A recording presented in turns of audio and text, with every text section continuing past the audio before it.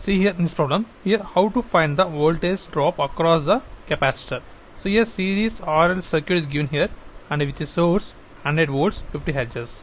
So here resistance voltage drop is 80 volts and here these two are reactive elements. So voltage drop across inductor is 40 volts. So then what is the voltage drop across capacitor?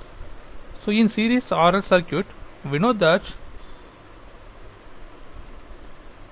V square equal to VR square plus VL minus VC whole square, or V square equal to VR square plus VC minus VL whole square. So here these two formulas are both are equal. Here total voltage source square is there, that's equal to pure resistance voltage drop across whole square plus the change in the voltage drop across reactance whole square. So here VL minus VC or VC minus VL same. So why we are taking means when we consider this equation means, so here voltage drop is always positive. Suppose this equation gives voltage drop across capacitor negative, so then consider that this equation. Okay, now I am going to substitute all these values in this equation. So then we get 100 square equal to, so voltage drop across resistor is 80 volts, that is 80 square plus 40 minus VC whole square. So that's equal to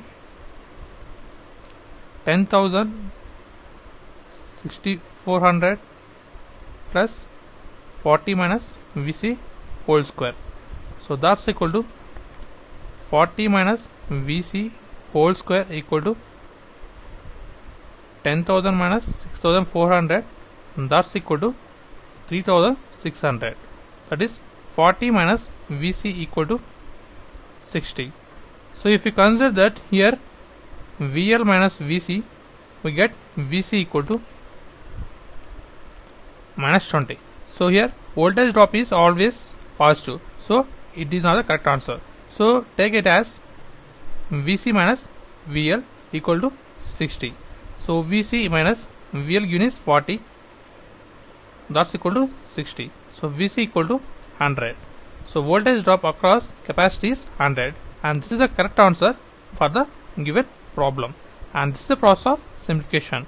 And thanks for watching. Please subscribe, like, share. Thanks.